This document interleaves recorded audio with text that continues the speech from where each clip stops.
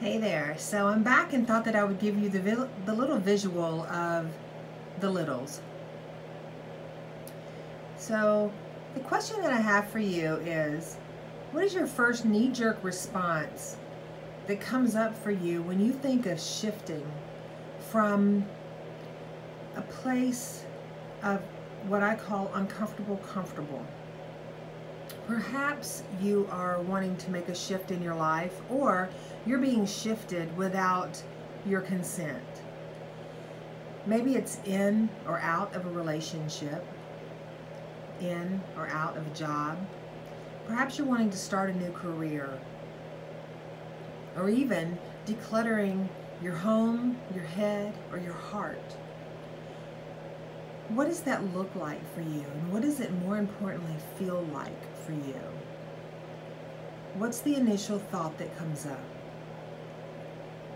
Is it, oh my gosh, this is totally going to be hard and I don't know if I can do this? Is it a limiting thought? Or is it a, oh my God, I'm so excited about this, what a great opportunity?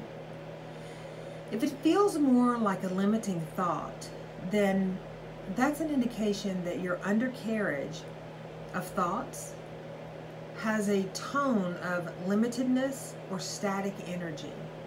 Now you might be asking yourself, what the heck is static energy? What does that mean? Well, static energy is our unconscious energy field that can collect things. Think of it like this. Static energy on our clothes picks up what? Crap. It picks up fuzz, it picks up lint balls, it picks up hair, it picks up all these things that we really would prefer not to have stuck to us and carry around all day long, right?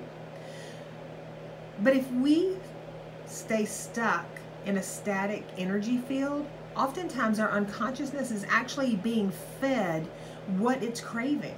And what I mean by that is, if our unconsciousness is terrified of moving forward because it's based in fear, then we're feeding the fear of moving forward, the fear of being accepted, the fear of success, the fear of finding and using our voice. Maybe it's even the fear of happiness. Fear will, by all accounts, search out, find a dream, find a joy, find a happiness, and if we allow it to, it will squeeze the life right out of it. Doing that, allowing that happiness to grow, allowing the static to be desensitized and fade and dissolve, doing that will allow us to thrive. Otherwise, we're allowing that static energy to hold our possibilities, our potential, and our positivities. And what I mean by that are all the positive things that we bring to the table. It allows those things to stay hidden.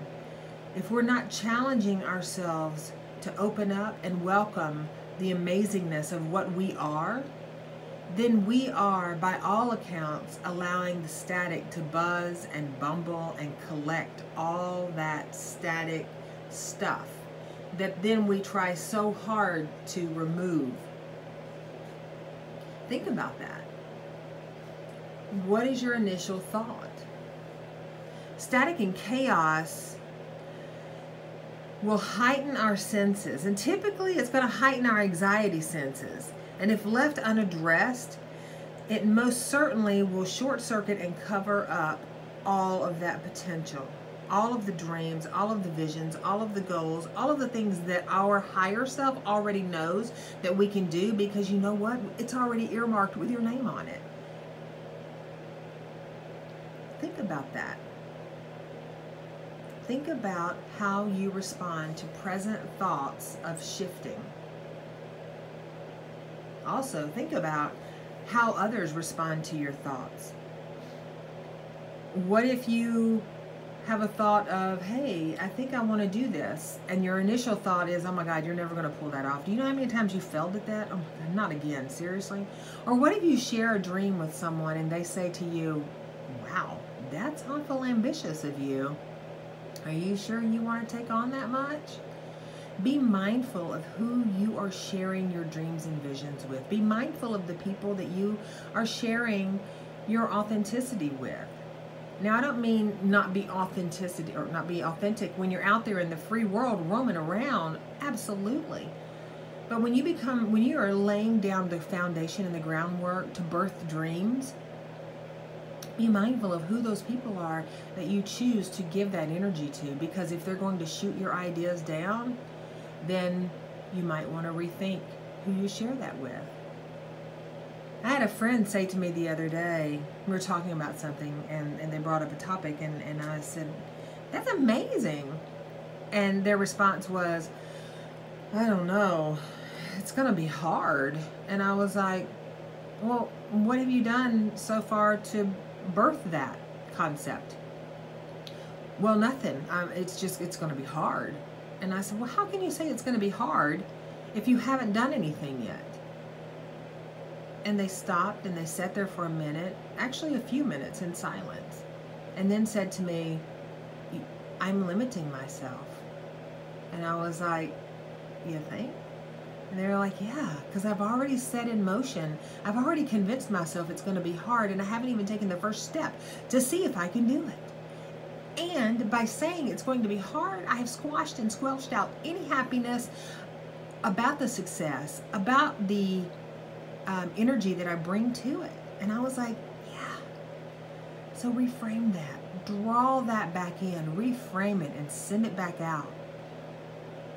Be mindful of the static that you allow into your headspace. Be mindful of the clutter that you allow into your headspace and your heart space.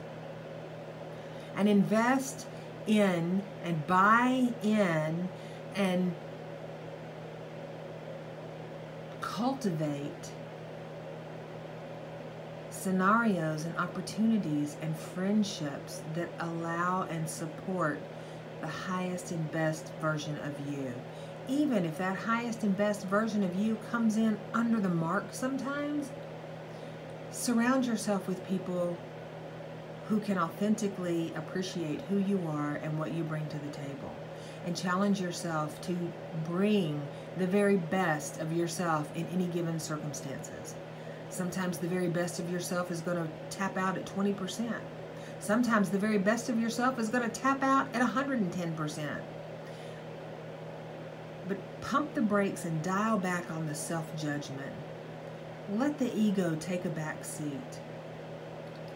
Allow fear to have its place in a healthy arena. A fear of, hey, maybe I don't want to pick that snake up. Hey, maybe I shouldn't run out in the middle of traffic. Hey, maybe I shouldn't, whatever. But then challenge the fears that show up that say, hey, you can never do that. Hey, you can't pull that off. Hey, what makes you think you're so important? Challenge those, because honestly, those are bullshit fears. They are fears that our littles have carried with us from year to year to year. Our littles have carried with us all of our life. And when we're an adult or a young adult, we have the opportunity to look back on all of the things that have happened and to either let fear continue to drive our bus or to graciously and kindly allow fear to take a back seat, using it when it works to our healthiest and highest advantage, and allowing us not to do the things that are detrimental and dangerous to our health, but also feeding our soul and allowing us, with fear on the back seat, to build those bridges that will transpire the opportunities and allow those things to happen that will feed our goals and dreams and creating a sustainable, healthier, happier future for ourselves. So that's all I got for you now. I hope you're having amazing day wherever you are and whatever you're doing. Carve out a little bit of time for self-care. And until I see you next time, increase the peace. See ya.